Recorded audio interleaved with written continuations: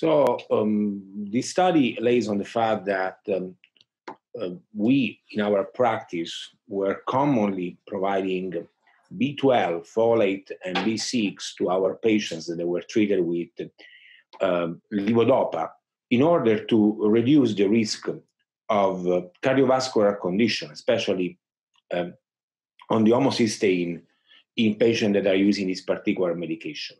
However, we also knew, and we also know, that the use of vitamin B12, folate, and B6, but in this case B12, is very important for potential modifying somehow the risk of memory decline and cognitive decline.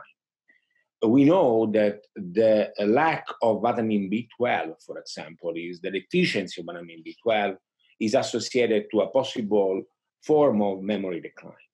Therefore, it seemed to be intuitive to us to look in our cohort, in our patient, and see whether or not there was a difference in the development of cognitive decline in Parkinson's disease patients that were indeed using B12 compared to one that were not using. And what we did, we simply look at the levels, at the serum levels of vitamin B12 in patients that have Parkinson's disease.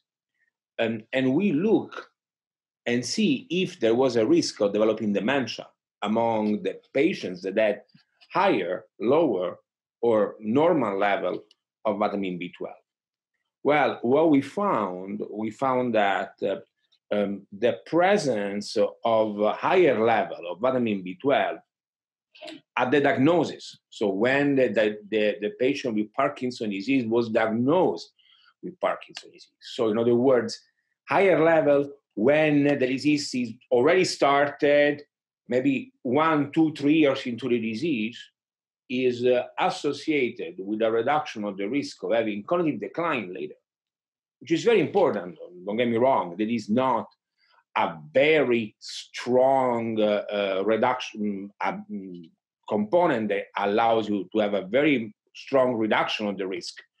But as a clinicians, we are taking it. If I'm able to reduce of a little bit the risk of my patients that they have already a degeneration of the brain, which is Parkinson's disease, if I'm able to reduce a little the risk of cognitive decline, I'm very happy about that.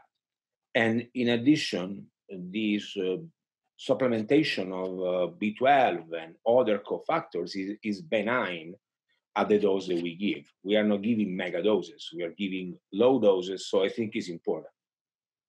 Yeah, so I think that dementia is a very common occurrence in Parkinson's disease, and there's really not a lot of great treatments. There's obviously nothing that can be done to prevent it that we're aware of, at least that's clinically available as of now.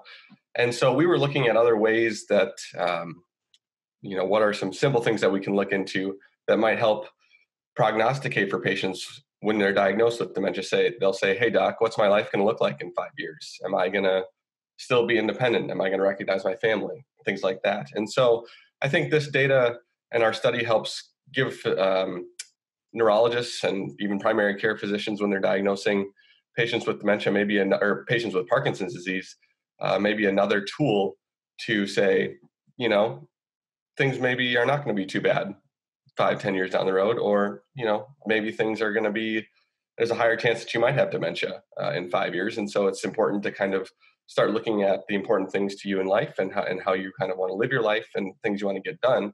And so I think that this is a small study that helps provide some of that prognostic information for patients. And I think it gives us as clinicians something exciting to look into in the future as to how we may help kind of build on this, or if there's anything we can do to modulate this effect that may help patients even more.